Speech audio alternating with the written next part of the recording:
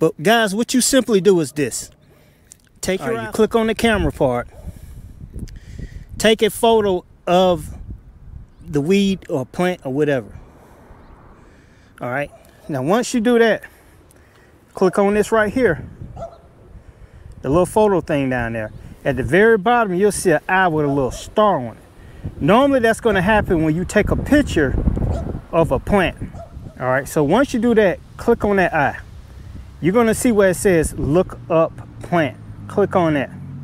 You click on plant, it's going to show you what it think it is. And we already know that's henbit. Now it's going to give you all these technical terms, all that good stuff. But that's basically it right there.